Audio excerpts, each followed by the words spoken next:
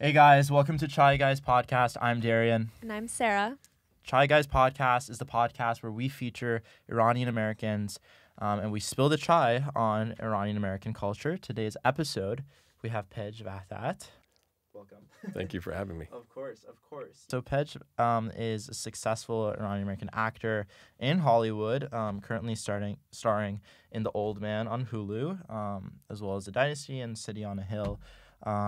For our audience who are fans or not fans, can you just give an introduction of basically who you are? I am Pej Vahdat. I'm an actor.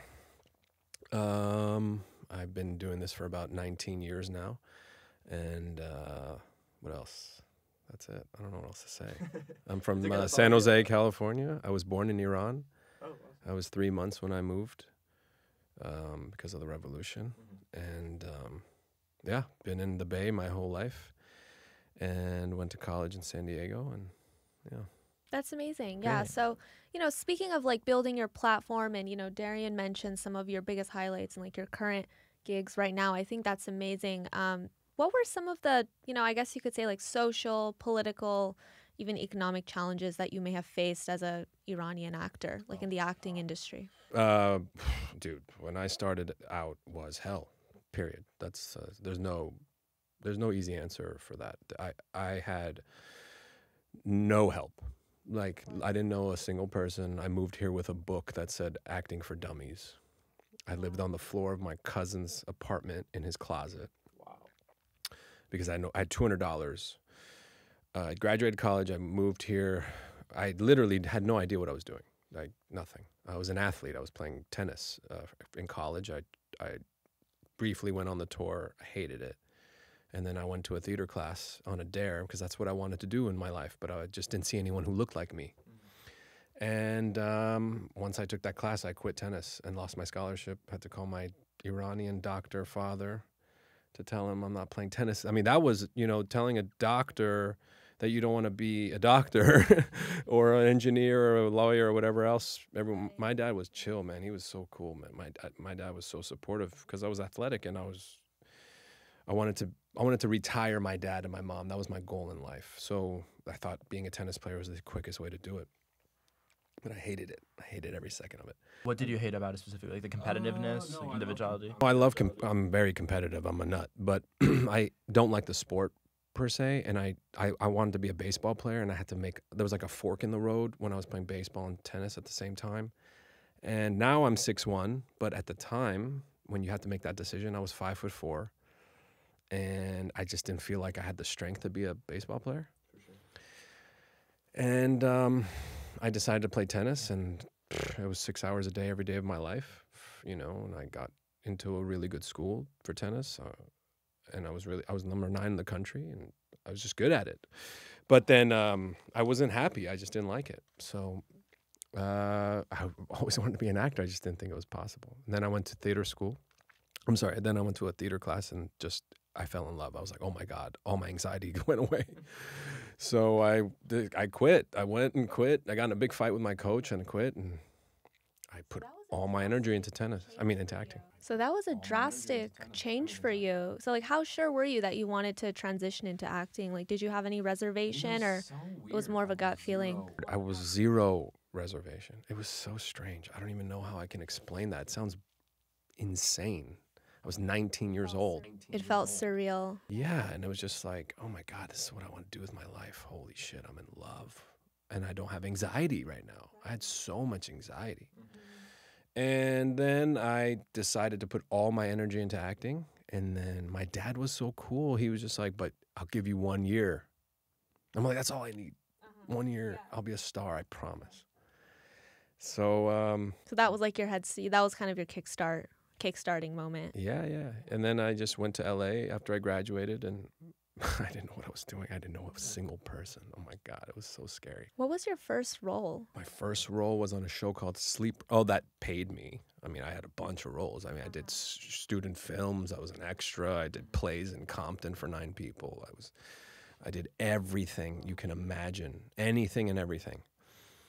But the first time I was in the union, I got a job. I got into the union. It was a show called Sleeper Cell on Showtime. I was selling extended car warranties over the phone with felons because you could get phone gigs if you were a felon. And it was a bunch of unemployed actors and felons because of the time. We could work from 6 a.m. to 12 and then go do auditions. So I got a call that said, oh my God, I auditioned for the show and I got it. It was 2 lines in Farsi and I was in the union. And I thought I made it. It was 11 months in. That was it. I was like, oh my God, that's the greatest day of my life. So from that point on, did you feel like you had, initially experienced any kind of like difficulty getting like, let's say, non-Middle Eastern roles, or would they kind of push you into this corner of like only having to play like Middle Eastern? Yes, to your question. Pretty much every job, I remember asking like agents, like, wait, do they want an accent for this? Like it was immediate. It was the first question I'd ask, even though they're like, what? Why? His name is Jason. But yes, a lot of it was that, but I got lucky because I got on a show let me just go back because another problem I had was getting actual representation because every time I met with a legitimate agent, they would say, we have one of you. Right. Inherently, it's a limited one space. Yeah. Okay. So I couldn't get a real agent, so I started my own. I borrowed $5,000 from my best friend and started an agency. And my name was Jason Vaughn as the agent's name. And I would pitch myself all day while I was working, all day, every day until I got a movie. And I took that movie to a legitimate agent, and that agent took me on because I gave him 10% of a job I booked. And I just kept doing that. That was one of the toughest parts of starting, was getting someone to rep me that was legit. Once I did that, I think, I proved that I was worthy because I was getting real auditions constantly. Finally, I got a real agent. I was actually getting in on these real auditions. And I booked a show called Bones about, oh God, that must have been 13 years ago or something like that. And that was it. Do you think that role that you had gotten, as a result of all of that self-advocacy and persistency was kind of like a pivotal moment to you establishing like some sort of the credibility necessary to be able to take on like more pertinent roles? Or what kind of was that breakthrough moment that you had that really I quit my day job. Launched your career? Yeah. Yeah, that changed my life. I quit my day job and I was able to retire my parents. I was playing a role that was an Iranian that wasn't stereotypical. They actually, I'll never forget it. He called me and he said, I want to change the narrative of Iranians in this world and not to make them terrorists or bad guys or, whatever. Right. I'll never forget it. And he did. At the end of that series, which was on for 12 years, I married the lead girl, and it was that storyline. There was a storyline of me in Iran. Downtown Iran. He made everything accurate, Farsi on the walls. I was going to save my brother, and I was kidnapped, and it was like this crazy story, and it was wild. And that show was amazing for Iranian culture, in my opinion, and I was grateful to do it. What that did was also allow me to turn down nonsense that I didn't want to do. Right. How was the feedback in terms of that? Did Iranians reach out to you? From what I heard, because it was on Farsi 1 in Iran, they show it. Replay, Ostokhuna is what they call it. I heard that they loved it. The government loved it because Avana namaz mikhund, right? And he was this cool Iranian who namaz mikhune. He wasn't doing anything that they thought was bad. But once I did a show called Shameless, and I played a homosexual, a closeted homosexual, that was it. I couldn't go back. And they put me on a list. My cousins told me there's no way in hell you can come here, all that stuff. But Bones was very well received in Iran. So it seems like you're very socially conscious about, drawing more positive attention to the Iranian American community and showing that, we are multidimensional, we are multifaceted, we're more than just, the biased perception of what the media has of us. So, how have you been using your platform to kind of bring, greater awareness to the current situation in Iran right now? I would assume you're definitely keeping up with everything. Yeah, of course. It's inspiring. It's terrifying. Do you have family in Iran? Yeah. My aunt actually called my dad last night saying they know what he's doing. He's posting on Instagram. He's posting on Twitter. And my dad, I had to lie to him because my dad is so scared, right? It's a generational. We all are. Yeah. So when I first posted about it, my dad called me, you know, in tears. My mom freaking out. They're going to kill you. Take it off. Stop, please, I beg you. So I said, okay, I'll do it. I'll take it off. And I blocked them on Instagram so they can't see it. So I just basically had no idea that they can't see what I'm posting. But some people are seeing it and telling my aunt over there that he's posting, he's against the regime, they're going to do something. My dad calls me again last night, freaking out. And I was like, that's Dad. I don't know. That's probably a fake account. I have a lot of people follow, you know, fake accounts and stuff. So you're not scared? I'm not scared because who am I to be scared? Look at these people over there. These amazing. They're in the mix, and I'm over here. Please, you know, if I'm scared, then, you know, I'm sorry. These women are so brave. These girls, I mean, even the men, of course. But these girls, man, they are so inspiring. So who the hell am I to be scared? I'm here to make sure that their voices, I mean, you know, I'm lucky enough to have this, you know, whatever you want to call it, you know, fame or Like a platform. a platform because of what I do, and I'm lucky. I got lucky, and I'm successful at this business. For whatever reason, people like it, people follow me, and okay, well, what I'm going to do because of that is make sure you see what's happening. Speaking of platform, I know we've asked guests this season, and we've had a mixed, you know, responses. What do you say to the other, maybe actors, Iranian actors that are choosing to stay quiet or ignoring maybe this issue? Do you think nothing of it, or you? No, I think a lot of it. Do you think it's justified or not? Yeah, Not do you really. think it's justified? Feel free to be direct. I have very definite. I'm trying to. As the older I get, the more I'm trying not to have this like definitive answer on people. I don't know the reasoning. Okay, so if someone's reason is my family's in danger, and I don't want to put them in danger, that's different. I can mess with that. I can be okay with that. If you're quiet because of what? I don't, because you're afraid of not working, or Maybe what other people think. whatever. I mean, nonsense like that is not okay with me. I do know two specific actors that I know that aren't saying shit. Okay, and that to me is not okay. And I'm pretty sure one of them has no threats there. Have you personally called any of them out? No, because I don't want to get too specific, but one of them is very famous, and her ex-husband, who's not even Iranian, who I'm friends with, messaged me, how can I help? What should I post? Wow. And he's super famous. Yeah. Wow. He's a white guy. I don't know why she's not, but that's why I won't judge it, because I don't know why. If there's a real reason, then I don't want to mess with that.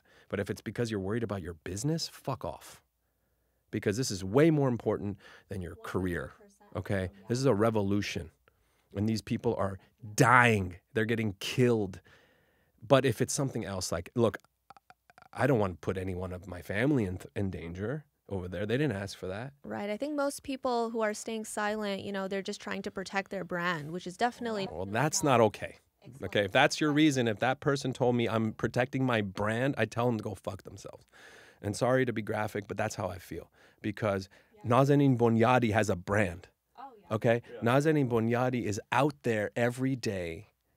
And she's on Lord of the Rings, man. Like, this is no joke. She could definitely be ruining her brand. But she's been doing this for years, so this isn't even... It's not a trend. It's not a trend. Some people are, in my opinion... Look, dude, some people do this shit to help their brand, in my opinion. How do you think they're doing that, the ones that are trying to benefit? I just think some people are out there, they don't even know what the hell they're talking about. Like, imagine, look, I'm not that educated on this stuff. All I can do is go by Nazanin and another Nazanin friend of mine, Noor, and then, you know, my friend Nusha. These are women that know what the hell they're talking about, okay? So I'm comfortable reposting them because I know they're vetted, I know they're educated, and I'm not. So they're educating. That's okay. Now, if I was to go out there and start doing, you know, shit on my own, I would think, whoa, what's this guy doing? I think it's really admirable how you admit that, because a lot of people might say, oh, I'll just share anything, or oh, I know what's going on, it's very clear, I'll just share it. And we've seen that where they've post fundraisers And and they don't realize that there's a right? sanction where none of the money Right. is going to Iran. Kind of just like shifting a little away towards that, what can more of your colleagues that are non-Iranian, how can they amplify our voices? Are people in the old man, your fellow castmates, what are they doing? They ask, they repost. That's what I say. So they ask me, what can we do? Yeah. And I go, dude, all you can do is just keep reposting me. Trust me, I'm posting things that are vetted. And if something isn't, I will take it off. For sure. And actually, I had a story. One of my friends, he's, look, we don't agree politically. I hate Trump. Okay. I think he's a monster. This guy, I grew up with him. He's a Marine. To me, anyone who's in the army or who fights for this country, they get a pass. I don't know why. I just can't. You can believe whatever you want. You're going and risking your life. So my buddy is a Marine. We grew up with him, and he sends me nonsense about Trump or whoever. And one night he sent me some stuff. I'm like, dude, not tonight, man. My country is in shambles, and this isn't funny to me right now. And I just can't deal with you. And he goes, oh my God, I'm so sorry. I'm so insensitive. Tell me what I can do. If I had guess what he said, is that if I had my gun, I'd go over there and show him what's up. That's like what a lot of Persian moms, I think, are saying. He's a badass, but he's like a white, Marine. And we grew up together, and he's completely right wing, And then all I said was, dude, just repost me, repost. He's like, I only have a couple followers. I'm like, your followers, trust me, if anyone needs to see, it's your followers. So my point is, one thing I can do is because I'm not as in the Iranian community as these other women or these other men, Aryan Moyad, for instance, or Navid Negoban, all these amazing Iranian artists. They're educating me because this is all new to me. I haven't been involved in Iranian stuff like this, and not because I don't want to. It just wasn't in my purview. I didn't grow up in LA, So what I'm doing now, and I'm going to start it probably in a week or so, is I'm going to do like 10-minute, 15-minute Instagram lives with my famous non-Iranians. And so they have a platform that they can see, and then their people can see like, oh, what's happening? Get educated on everything. Yeah. That's It's a really good strat. great. And I'm having my friends, these intelligent women, tell me what I should say, because I don't know. I just want to make sure I'm not doing anything stupid. For sure. And this way, it's a joint effort as well. That's right.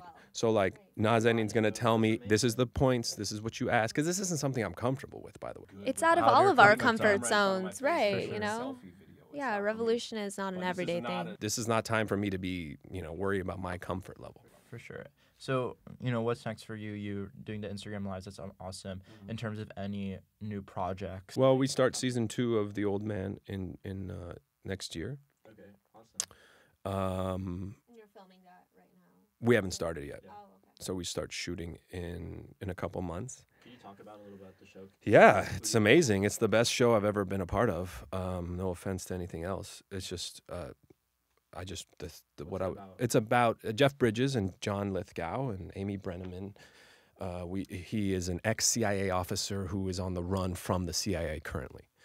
It's basically like John Wick, like one of those, but with like real acting, in my opinion. Not that he's not a real actor. That's just all.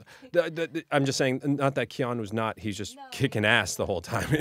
There's not real dialogue. This is dialogue heavy, and I play Jeff Bridges' like confidant, best friend, ally in the 80s. So when he was younger. And he betrays me and does all these things, you'll see. So basically, I'm flashback young Jeff Bridges' life. Wow. Yeah. That's awesome. So you start filming next year. And where can we watch? It's on Hulu and FX and Disney Plus. Thank you to our sponsors Okay. of this episode, Retail Therapy Clinic. Amazing designs. Love this hoodie. Really comfortable, especially it's getting colder in LA right now. Yeah. Check our description of our YouTube video or in our Spotify to shop some of their clothing. They also have a really cool FIFA 2022 World Cup collection. So is there a socials if you want to plug it in? I'm at Pej Vahdat or Pej Vahdat, whatever. And yeah, that's it. Thank you Awesome. so much Thank for Pej. being Appreciate here. it. Merci. Thank you. Thank you guys. I appreciate it. Merci. Thank you. Bye.